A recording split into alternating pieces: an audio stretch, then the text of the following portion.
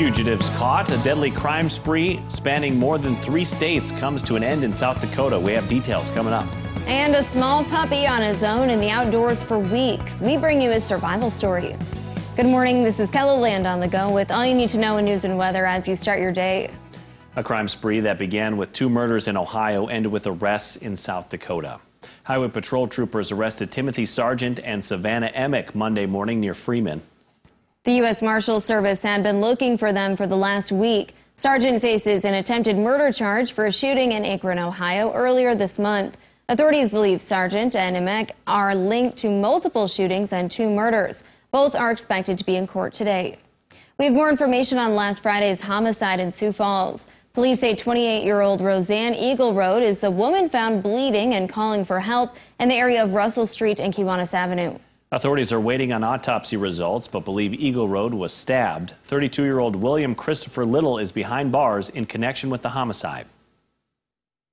On Sunday afternoon, many members of the Minnehaha County Sheriff's Department's Fugitive Task Force were able to develop a location where he was potentially at.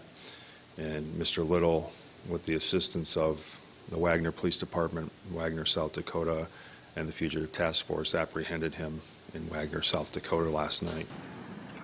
While the investigation is still underway, investigators believe there was a disagreement about buying illegal drugs. Little is charged with second-degree murder and first-degree manslaughter. Sioux Falls police are also investigating an attempted kidnapping. Police say around 6:30 Sunday night, a woman was walking near 9th Street and Cliff Avenue when a man drove up and started talking to her. The woman ignored the man and kept walking. The man then got out of the car, grabbed the woman, and tried pulling her towards the car. She said at some point she was able to dial a friend or a relative, and he heard somebody say hello on the phone, and she thinks that kind of spooked him, and then he let go of her and he drove away. The woman told police she believed he was a Hispanic man about 5 feet 5 inches tall and around 30 years old. He was driving a black BMW. Well, turning to weather now, hot temperatures are settling in here in KOTG. But how long will they stick around? Let's find out with meteorologist Scott Bunt. Well, good morning, you two. We still have a couple of days worth of this heat with temperatures in the 90s to lower 100s. In fact, another heat advisory is in effect today, covering western, central, and eastern KOTG, as that heat index will easily be into the triple digits. So expect this heat advisory into the evening hours until 7 or 8 o'clock this evening. Future heat index showing triple-digit numbers in the central and northern KOTG, as well as parts of northeastern South Dakota's Watertown will get close to 101 for a heat index. More details on the KOTG live Doppler forecast coming up. Thanks, Scott. With temperatures reaching the 90s in parts of KOTG, the pool sounds like the place to be. That's what kids in Rock Valley, Iowa did yesterday afternoon. From jumping off the diving boards to splashing around with friends, it's a good way to cool off. The summer has been very hot and warm for it, so it's been a good summer. The pool has now entered its back-to-school hours. It will be open for parts of the day through Monday. In Sioux Falls, however, the city pools are closed, which meant Pioneer Spray Park was a busy place. Monday afternoon, families were out trying to cool off from the hot summer weather. One 8-year-old at the park told us what he thinks is the best part. That there's water, and I love water. Everybody loves water. Everybody loves water on a hot day. There are 60 different spray nozzles at the park. It includes a water tunnel. It's open from 11 a.m. to 8 p.m. daily. A wandering wiener dog is home safe this morning. Harley, an 11-month-old miniature dachshund, got away from his dog sitter on July 31st near Lake Madison and hadn't been seen since.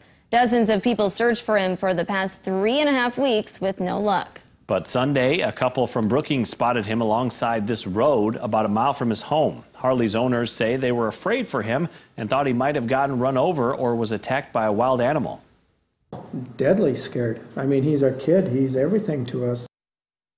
Harley is a little skinny. He went to the vet for a checkup and had lost 3 pounds, but otherwise he's in good health. Undergraduate researchers from Westminster College in Missouri excavated a Triceratops skull from South Dakota. The group says usually during fossil expeditions they expect to find fragments of dinosaur bone. But that changed when a rancher discovered something unusual poking out of the earth as he was repairing a fence. After weeks of careful excavation, the group finally dug up the 3,000-pound Triceratops skull, which they named Shady for the nearby town of Shade Hill, South Dakota. And check this out. Avira sent us these videos of what appears to be 3 mountain lions roaming around the northwest part of Rapid City. The security cameras recorded the big cats early Monday morning hanging out in a yard. The South Dakota Game Fish and Parks Department has been alerted to the mountain lions. And that's a look at some of our top stories. Now let's get one last look at your weather with meteorologist Scott Munt. All right, good morning, you two. Good morning, everybody. As we do look at Futurecast for today, mostly sunny skies and hot. It's trying to point to an isolated shower or thunderstorm that can develop across the hills of western South Dakota.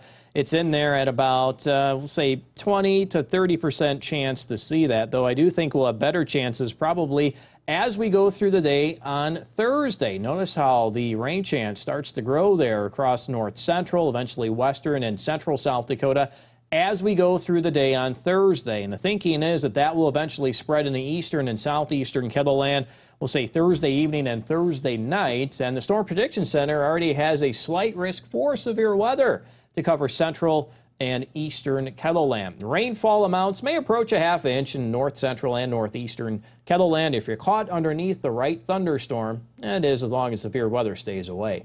So for today, temperatures will hit the 90s to the lower 100s, and a forecast tonight showing temperatures fall to the 60s and 70s. We'll end here on the forecast for tomorrow. Temperatures probably into the 90s to the lower 100s, and you can always check the 7-day forecast while you're here online. Have a great day.